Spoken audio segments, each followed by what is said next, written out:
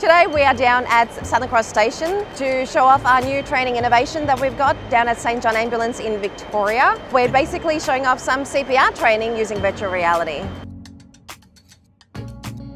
This morning we're launching what we're calling SJX.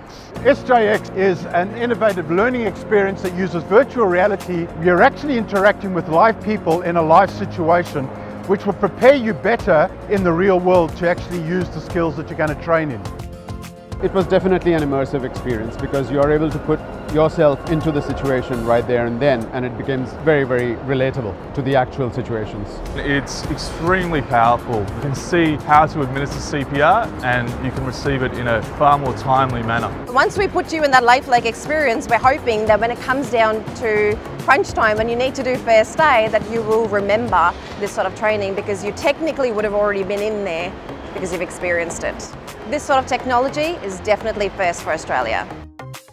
It was very good, very clear and lifelike. Like you could look right around and you felt like you're actually there in front of that patient in that car park. 5 minutes of your day, and that could save lives. It's absolutely relevant. SJX will cut down the training to about 1/3 of the original course. We're simply creating an innovative technology that provides training for people so that they can do it in a shorter time frame, but with still a great outcome, and actually provides them with a certificate at the end of it.